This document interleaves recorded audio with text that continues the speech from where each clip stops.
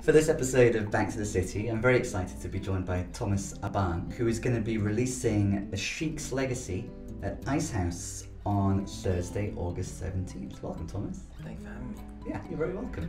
You were actually on the very first ever episode of Back to the City. Yeah. You performed the song Echo live in studio. Yeah. So I've been really enjoying listening to the full album. And yeah, let's begin on a very kind of general level. It's called A Sheik's Legacy. So why a sheik and why legacy? Two questions. Well, The deep end. Yeah. I think the name just fits the collection of songs that I chose. So a sheik to me is like a mysterious king, or almost like a prince or a ruler. That's, in my mind, it's somebody who is maybe in search of their throne or something like that. And then a legacy. In search of the throne. Yeah, I'd say so. Just something. It's more mysterious to me because of its sort of African or Arabic. Yeah. Origin, and then a legacy, just like the beginning of one, or finding a legacy or starting a legacy, or that kind of thing. Absolutely. Yeah. A search, I'd say. Yeah, as you are. Yeah. All of those things. So something also let's shift to the song Sin. Yeah. I'm not in a place to determine whether you're a saint, but with the song grapples with whether or not one is, and it has a reference to the throne. You said like the sheik is like in search of the throne. The lyric in the chorus of the sinner is, "I'll stay on my throne instead of feeling like a sinner in the arms of an angel." And then later on in the song, actually, there's a reference to death. There's lots of references to death in the record. What's the significance of that song? Is that particularly significant in terms of the characterization of the sheik? You said the sheik is searching for the throne, but in this one, the lyric is, "I'll stay on my throne," and it's instead of thinking of oneself in the way that the song's called Sinner. So instead of thinking of oneself as a sinner, I'll be the sheik. Is that a correct reading? Or? I mean, sure, it's on the record now, but I guess that's a fair interpretation, but it was written, I think, before I came up with the Sheik concept. The title, yeah. Yeah. But again, maybe that's part of subconsciously why I chose that, to flow with everything else. So for you, what does the act of staying on one's throne? It's just remaining the kind of person that you're determined to be. Right. To me, I'll stay on my throne instead of feeling like a sinner. Your throne is your standard. Yeah. You're living by your own standard. Okay, so someone, especially if you're like a creative type, I think almost any creative person will have been grilled at some point. Like, how can you be so selfish as to do whatever is involved in the process of creation? But it seems almost as if, especially in this song and at other moments in the record too, it's like, no, I know what my calling is, or I know what I am or what I need to become. And there's even a lyric, "Maybe you'll like it." Oh yeah, I guess. Which song is that? I guess I mean I didn't intentionally weave those themes in. Yeah. Not consciously anyway, but while nothing is necessarily biographical, I think that I guess I do kind of know those things about myself, where I want to be and what I am and what I want to become. So I think that's a reasonable thing to assume that maybe some of that came out lyrically as well over the years. Oh yeah, absolutely. So yeah, let's talk a little bit about the becoming of yourself and the entity that is you, especially because by now there's like the mask that features in the Blackwater video that we'll be zooming in on. Does that mask do you wear that outside of that video, like in shows? Or? Yeah, I have. Yeah. I have, yeah. So at what stage did that come about, and what does the idea of the mask and that specific mask mean for you? I mean, I've always liked masks. I always had collections, and I had a couple members in my family from Africa, and they would, frequently bring back masks or things like that. I just always liked them. I just like the idea of maybe becoming something you're not presently or don't feel you can be, but then you put this thing on and you suddenly have the courage to be what you don't feel you can be at that moment. Yeah, so it simultaneously masks who one is, but also transforms who one is. Yeah, and I think ultimately if you can be something with a mask, you probably can be that without it. Without too. the mask, yeah. But, well, 'cause to some extent, whenever one is performing, one becomes this other thing. Just the conventions of, okay, here's the person with the instruments and the microphone. So just like the shift in relation with the people that become listeners and audience. Like, there's this transformation. And something that I really like about the Blackwater video is how there are moments in the video in the song when you in the mask are in performance mode, and there's like conventions of like rock and you're shaking your head and singing into the microphone, although we can't see your mouth because you've got the mask. But then there are other moments when you seem almost above the music. Okay.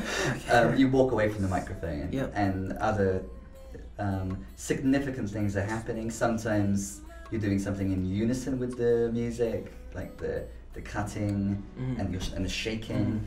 How did were you working with a director with that, or how? No. Okay. No. So how did you determine what was to happen in this video?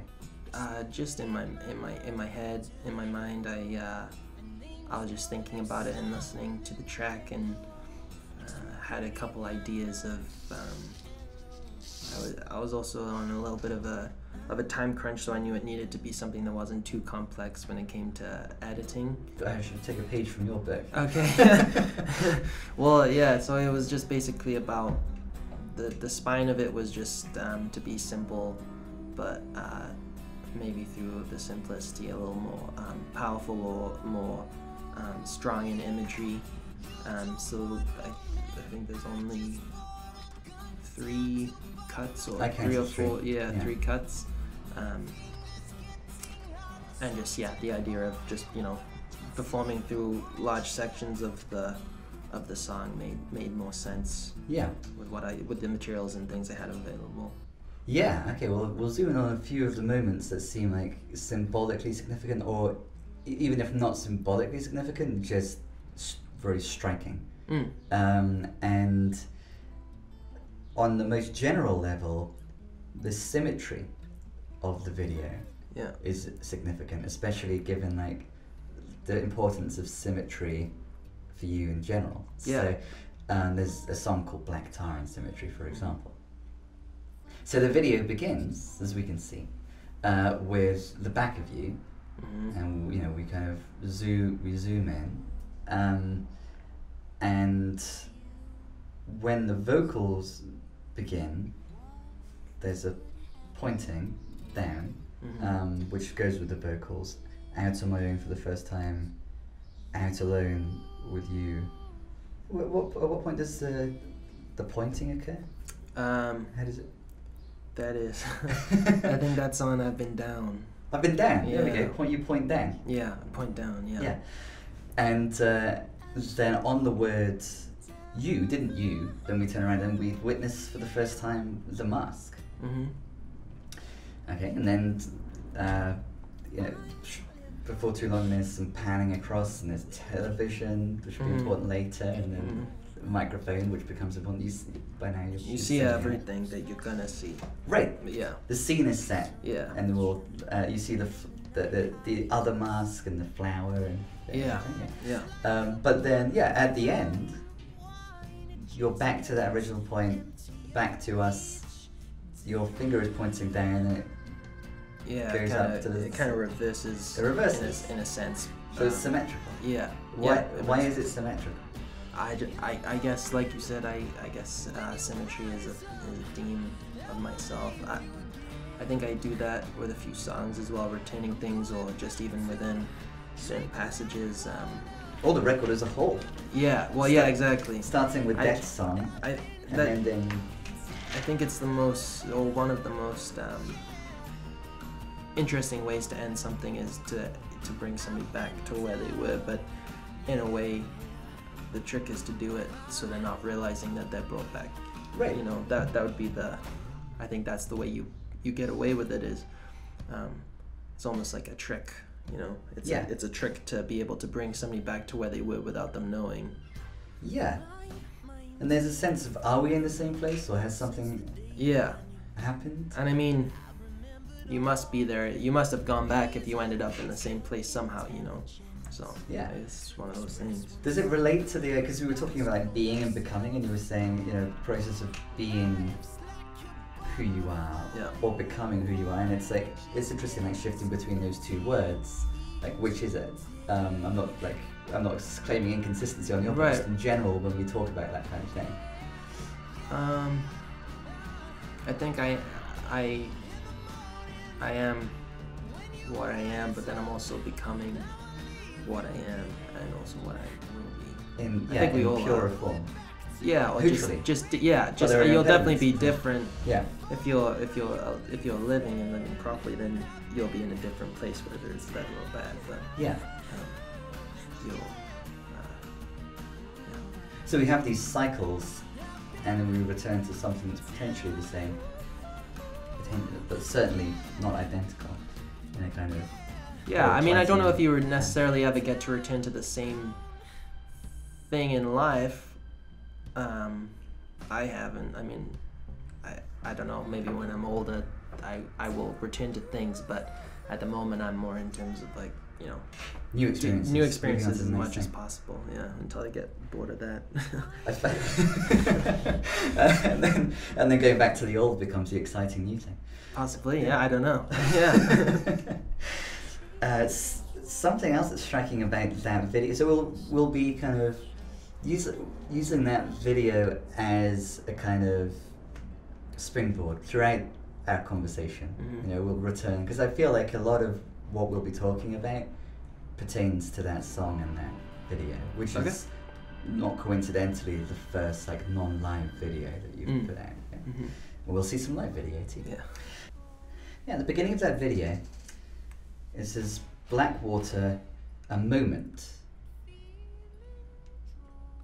and then shortly after that a circular system, which is why I was talking about circles. A circular system where movement is mentioned. And there's also, we see at the beginning of the video, like the division sign with the eye, and then it suddenly, because I read like on Facebook that your genre was divisionary, and then and it suddenly struck me, oh yeah, the division sign and visionary. So can you join any of those dots or expand on any one of those components? Those being, it's a moment, why a moment? A circular system where movement is mentioned, and the division symbol, or being divisionary. Yeah, the moment thing is just, it seems strange to say a movie or a film or a music video or something like that. None of those terms really appealed to me, so a moment seemed to fit it better. It just to me it felt like a moment. You're just in it. It's almost for that. So kind of breaking out of like conventional ways of describing things to highlight, to put people more in the present. Sure. Yeah. Like, here's the new music video from artist Thomas Abban. But I mean, I didn't think about it then, but I guess there's connotations attached to phrases and things that will affect the way people experience it. You know. Yeah. If something is the term blockbuster or something, it makes you expect a certain thing, or indie movie or silent, I haven't experienced any blocks being busted. Yeah, exactly. Always disappointed when I go to the blockbusters. Yeah, but yeah, I think that's where moment came from, and then the choice to put a piece of text semi near the beginning was just not a homage, but just I was a fan of sort of German film noir, old silent movies, old stuff. Not a film buff by any stretch, but I like a lot of the mood and vibe. So and obviously because it's silent, there's a period of something happening and then speech or text, you know. It was just sort of playing with that idea in something that has sound. Interesting, you know? Yeah. Why a circular system where movement is mentioned? Why is that the text? It seemed to fit what it is. I mean, the circularity of the video. Sure. I mean, I think by sort of tearing apart or something, that would kind of spoil it. I think it sets you up in a way that I think if you're experiencing it right, it might throw you off a little, and then I don't know, something about it seemed right. Yeah. With getting you in the mood almost, whatever that mood was, whether it was confusion or if you get it, maybe it helps, I don't know. I've noticed a similar attentiveness to like how things are described and awareness of the impact of description in even just like the show announcements that you make. Yeah. So rather than, you know, the next show is on such and such day, join the happening. The word happen shows up quite a bit. Happen with us. Yeah. Is that correct? Like, am I correct? Yeah. Why that wording? Again, it's just same thing as the moment. It just bores me or disinterests me to say the next show, or please come and support the you know the next thing. That is boring. Like, even as a musician, tell your friend. I mean, it's fine. It just doesn't interest me. Please share. You know. Comment. Yeah. I like, be part of this moment. Yeah. It's getting at the exact same thing. You know what it means. I don't need to explain that it's a show. If I'm telling you, you know, if I'm saying I'm playing somewhere, or there's a picture of me playing something, or there's a venue that plays music, you know, I'm gonna be playing music that, you know, I'm a musician.